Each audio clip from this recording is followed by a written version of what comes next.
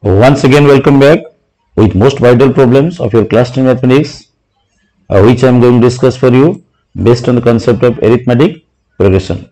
Okay, in this class I am going to discuss some of the important and vital questions from your Ncert book, which mostly used to come in your CBSE board exam. I hope it will help you and guide you in solving your doubts. Also, an important assignment has been given to you at the end of the class, and also important questions for you, and also you will try for that. Look at the problem here. Exercise 5.3 class 10 mathematics question number 4 Ncert book. How many terms of AP 9, 17, 25 must be taken to give a sum of 636? Here is the solution for you. Given that 9, 17, 25 is an arithmetic progression. Here the first term of the AP is 9. The common difference of the AP D is equal to A2 minus A1, which is 17 minus 9, which is 8. Let the sum of n terms of the given AP, which is 636. So using the formula Sn is equal to sum of n terms of the AP, we know Sn is equal to n by 2 whole into 2a plus n minus 1 whole into d is equal to 636. Okay. Now in place of a you write 9, in place of d you write 8. We get n by 2 whole into 2 multiplied 9 plus n minus 1 whole into 8 is equal to 636. Thus we get n by 2 whole into 9 to the 18 plus n minus 1 whole into 8 is equal to 636.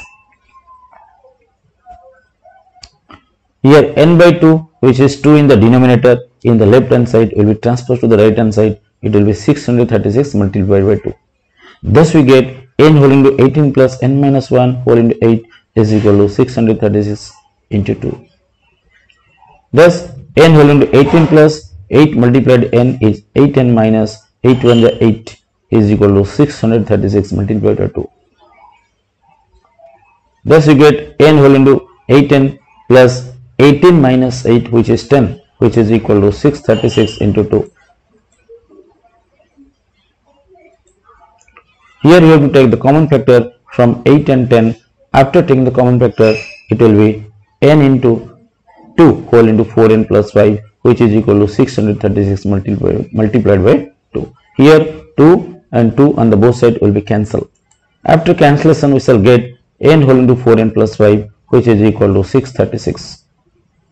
Thus 4n multiplied 4n is 4n square plus 5 into n is 5n is equal to 636. Thus 4n square plus 5n is equal to 636. 4n square plus 5n minus 636 is equal to 0. Thus we get an quadratic equation in the variable, and we have to solve it by middle term splitting methods, which is 4n square plus 53n minus 48n minus 636 is equal to 0. After taking the common factor n from both sides, from the first two terms we shall get n whole into 4n plus 53. Similarly, minus 12 will be taken as a common factor from the last two terms. We shall get minus 12 whole into 4n plus 53, which is equal to 0. Thus we get n whole into 4n plus 53 minus 12 whole into 4n plus 53 is equal to 0. You can write 4n plus 53 whole into n minus 12 is equal to 0. Thus 4n plus 53 is equal to 0, or n minus 12 is equal to 0.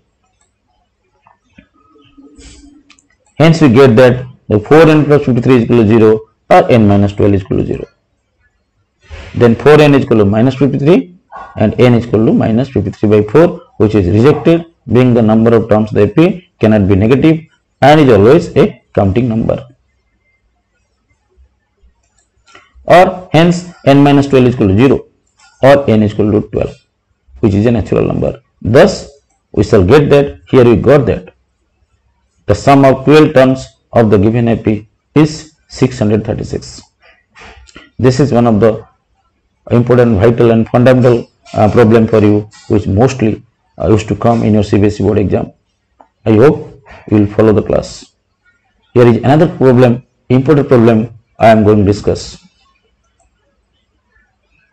Question number 9, exercise 5.3 of class 10 mathematics. Look at this question. Another important questions for you. If the sum of first n terms of an AP is 49, and that of 17 terms is 289. Find the sum of first 10 terms. Here is the solution. Now given that the sum of the first 7 terms of the AP is 17, A7 is 49, A7 is 49. Using the formula of sum of n terms of the AP, which is n by 2 whole into a plus n minus 1 whole into a is equal to 49. Here in place of n we can write 7, so 7 by 2 whole into a plus 7 minus 1 whole into b is equal to 49. The 7 by 2 whole into a plus 7 minus 1, 60 is equal to 49. Here you can bring the common factor 2 from here and to here. After taking the common factor, you see, and 7 by 2 whole into 7 by 2 into 2 whole into a plus 3 is equal to 49. Here 2 can be cancelled. After cancellation, we shall get 7 whole into a plus 3 is equal to 49. And a plus 3 is equal to 49 upon 7, which is 7. Thus we get a plus 3 is equal to 7. Similarly, again given that the sum of 17 terms of the AP is 17 is equal to 289. Thus n by 2 whole into a plus n minus 1 whole into d, which is 289. In place of n, we have to write the 17. The 17 by 2 whole into a plus 17 minus 1 whole into d is equal to 289. The 17 by 2 to a plus 17 minus 1 is 16d. 17 minus 1, 16d is equal to 289. Here you can bring the common factor 2 from here and here. So after taking the common factor, it will be 17 by 2 into 2 whole into a plus 8 is equal to 289. Here we can cancel. Okay, after cancellation, here 2 will be cancelled, and after cancellation, the will be cancelled. After cancellation, we will get 17 whole into a plus 8 is equal to 289, right? And a plus 8 is equal to 289 upon 17, which is 17. Thus we get a plus 8 is equal to 17. Thus we get equation 1, a plus 3 is equal to 7, equation 2, a plus 8 is equal to 17. Subtracting equation 1 and 2. And here plus a minus a will be cancelled. Here plus a minus a will be cancelled. And after cancellation, we shall get 3d minus 8d, which is minus 5d. 7 minus 17, which is minus 10. Thus minus 5d is equal to minus 10. Since variable minus 5d carrying a negative sign, so we have to make it positive. Thus minus 5d will be plus 5d, then minus 10 will be plus 10. Thus 5d is equal to 10 and d is equal to 10 by 5, which is 2. Thus the common difference of the AP, d is equal to 2. By putting the value of d in the equation 1, we shall get that a plus 3d is equal to 7. So a plus 3 into 2 is equal to 7, a plus 6 is equal to 7, and a is equal to 7 minus 6, which is 1. Thus a is equal to 1. First term of the arithmetic progression is 1. So as per the equation, we have to find out the sum of n terms of the AP, which is Sn is equal to n by 2 whole into 2 into 1 plus n minus 1 into 2. Because a is equal to 1, d is equal to 2. Thus we get n by 2 whole into 2 plus 2 1 are 2 plus 2n minus 2. Here again we can cancel also. Plus 2 and minus we can cancel. After cancellation, we shall get n by 2 whole into 2n. Here denominator 2 and 2 can be cancelled. So after cancellation, we shall get again n into n, which is n square. Thus we get Sn is equal to n square. Thus hence the sum of n terms of the required AP is n square. This is what we have to find out. This is another interesting, important and vital and fundamental question based on the application of arithmetic progression. I hope you will follow it and guide it. Here is the assignment for you. Look at the assignment. Here is also an important question. Word problem, application problem based on the concept of arithmetic progression. Try for the assignment. Thank you for interest and eagerness toward the class.